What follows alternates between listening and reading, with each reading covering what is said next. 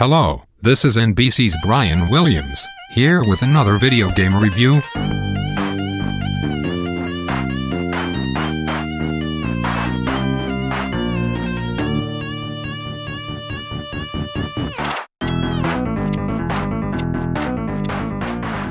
Today, I've been feeling nostalgic, so I figured I'd re-experience a game from my childhood.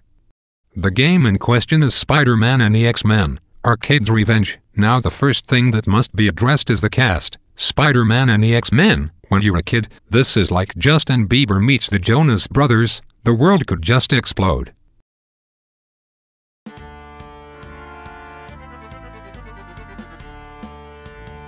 Now the game starts with some comic book storyline, and to be honest, I've never read this, nor do I give a hoot. Despite the game's title, the only character in this beginning part is Spider-Man. Is this a power-up? Well, I guess not. Now this level is pretty easy, but what should I expect from the first level? Watch this. After exploring this level a little bit, I found myself at a dead end. I know this is the end because I can vaguely remember running through this wall as a kid. I remembered that, but I forgot an important aspect of this level.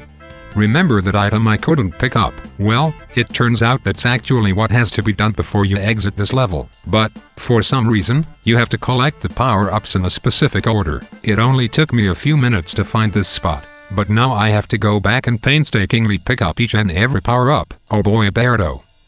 Now, you're supposed to utilize your spidey sense to find the power-ups, but the fucking thing doesn't even flash an arrow until you're close enough to see the item, so it's just pointless.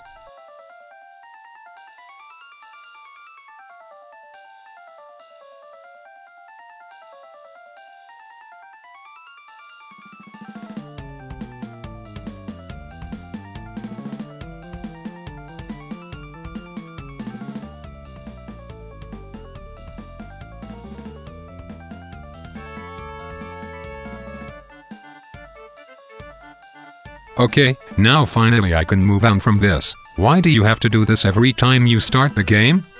So after the first level, you now have access to the other characters. Well, since women are inferior, I'll try Storm's level first.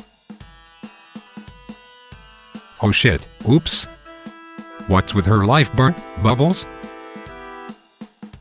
Why is the foreground so prevalent here? Were they so impressed with their three-dimensional depth simulation that they had to ruin the gameplay? I hate games with water levels that require you to periodically come up for air. It's just annoying and totally negates the action element. I forgot about this, and died accordingly. Oh well.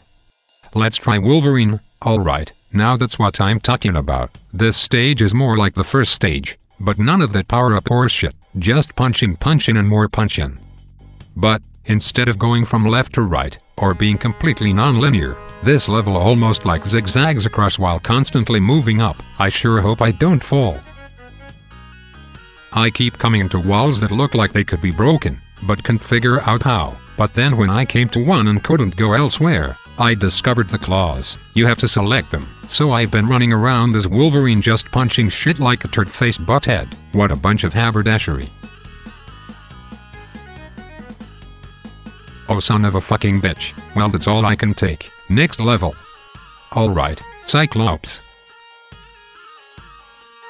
His controls are really awkward, particularly when shooting. What is this? Diddly Kong Racing? Odrin. Gambit, my least favorite character next to that big-titted bimbo. Who is this? Indiana Gambit.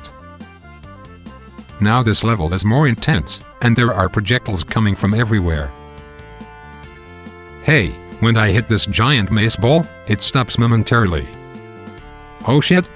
Oh whatever. We'll give Spider-Man another shot. This level is harder than my cock during the evening newscast. If this game didn't have Spider-Man, it probably wouldn't have been released, and as a young kid, wanting to be Spider-Man in a game, I would relentlessly play the intro to this game. Good thing the music kicks ass. Final verdict, this game gets a 4.3 out of 10.